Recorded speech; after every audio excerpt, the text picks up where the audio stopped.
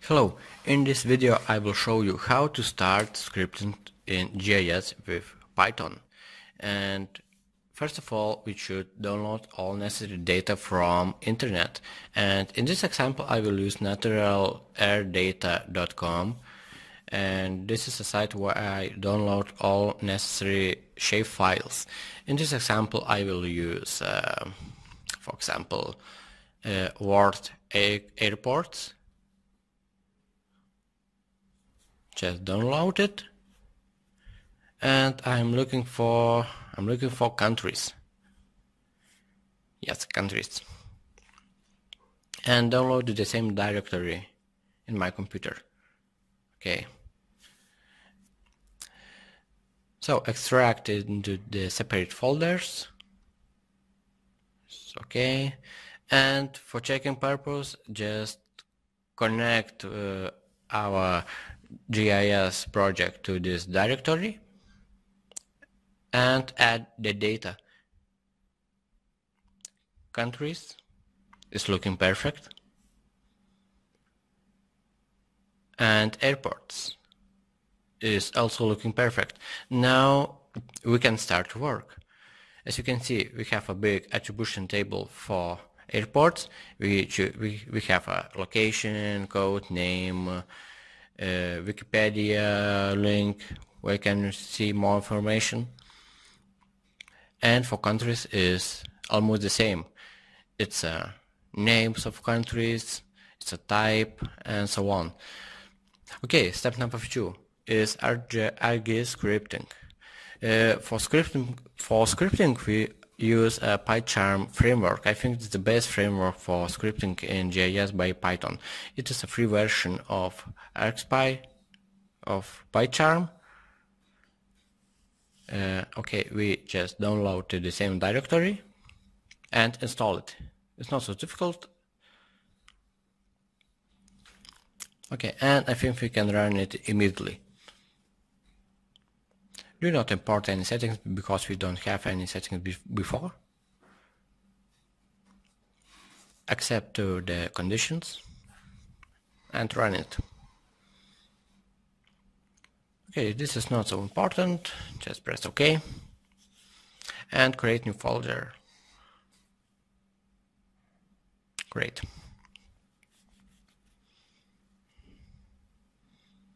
Okay, step number 3. This is example to print it out all shape files that is stored in our directory. For this, it's better to put all our shape files into the one folder like this and delete the separate folder that we created before. Okay, run ArcMap again.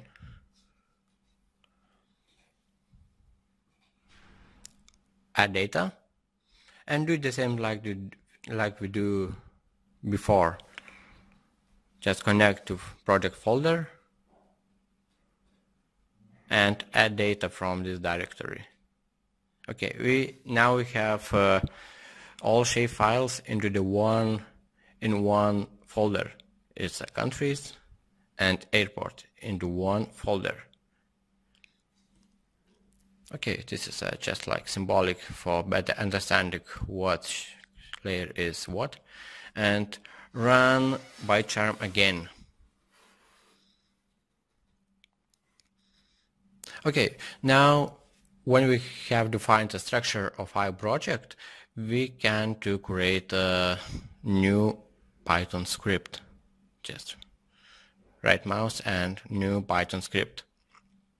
They name it GIS script. Save it.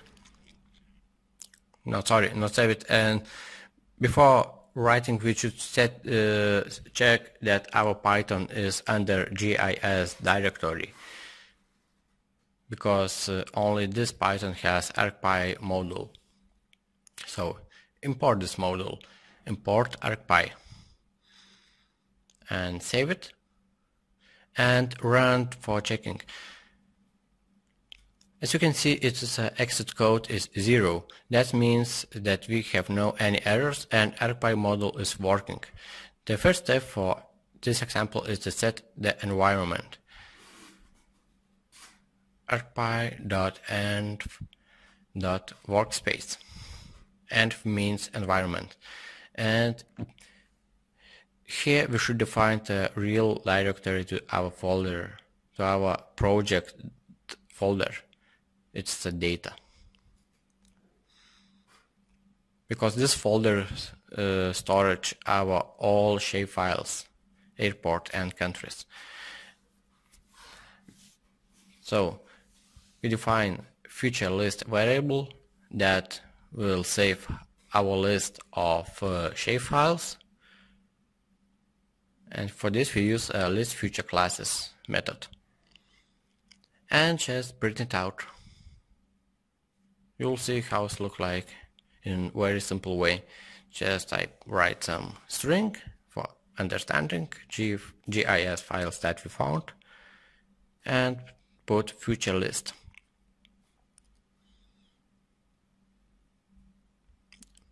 Save it and run it. Okay, and now you can see two shapefiles that we have in our project directory is countries and airports. It is here. It's countries and airports. Okay, it's working. So example number 2 is select by location. Okay, for this we create a new separate Python script, it's select by location, and do the same, import ArcPy model at the beginning, and define some variables. That airports is one shapefile and countries is a different shapefile. For this we use a read method, that means rchar, and just copy a real directory, real URL address to the shapefile, which is a data folder and airport shapefile. Just paste it. Okay, and do the same with countries. It is our input data for our project. Okay, countries, we did it, and in this example we should define our output, because the result of this script will be a new shapefile for airport that is inside a specific country. So the output is output folder. Okay, the next what we do is to make future class, make future layer management. It is a specific function to find, for example, our airports to specific object. It is a point layer, and do the same with the countries. We define that countries is like a specific object is countries layer,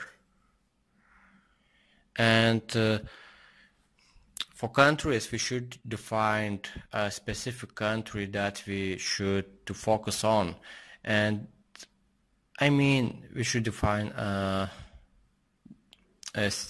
not city name like here, but we should define a wake loss. What is wake loss? Make future layer management has some different parameters that should be input.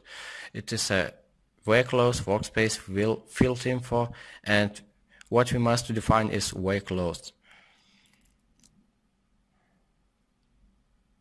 Wake loss can be defined in different ways. We choose a triple quote like this, triple quote, and instead of city name we replace it by our specific field name, where is all countries names.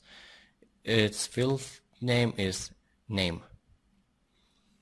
Just write it name, and for example I choose for example Mexico country. That means I will choose all airports only within Mexico polygon.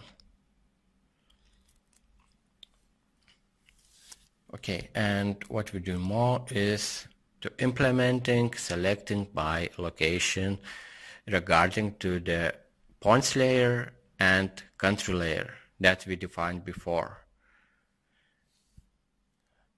Okay, for this we use select by location function. We can see more information in official GIS desktop site center.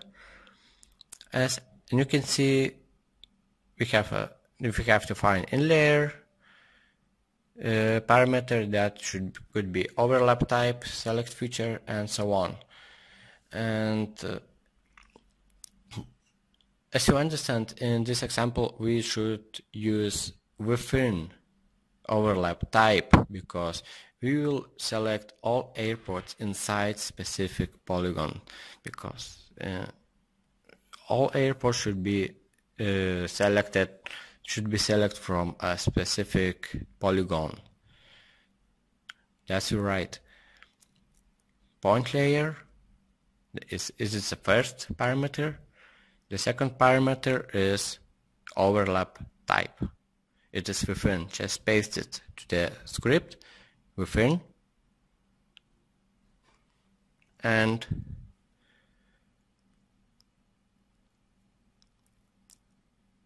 we take focusing on countries layer. It's Mexico. And the last function that we use is feature class to feature class conversion. It is a function that will create a new shapefiles from our selection. The first parameter is our point layer and outpath. So, and the last parameter is the name of our result of shapefiles, is with airports in Mexico. Okay, now we can check how it's working. So I put a Python script on the right and output directory on the left, and you will see in real time how it's working. I run the script, and as you can see, this script created a new shapefiles that shows the storage all airports in Mexico polygon. And you can see it here. I zoom in. For better understanding, I make it bigger. And this is our result. All airports in specific country polygon. And I think the idea is very clear. Thank you for watching, and don't forget to subscribe me. Bye bye.